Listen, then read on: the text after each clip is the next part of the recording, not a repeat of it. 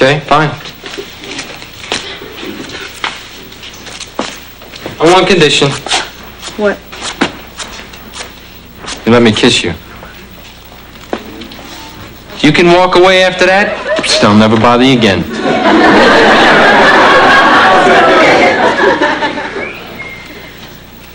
All right.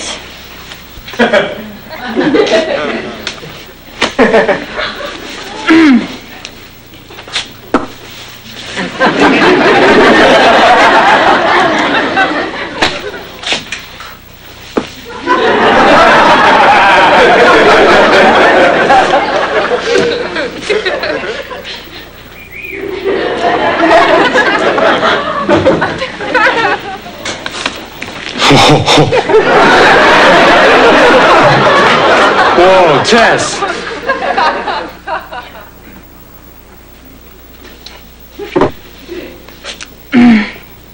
You're lying. There's no way I could have felt that if you didn't feel it, too. I'm sorry, Sal. Nothing. Nothing.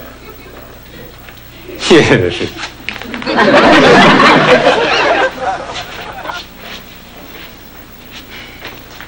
You want me. You want me, I know you do. One of these days, you're gonna admit it.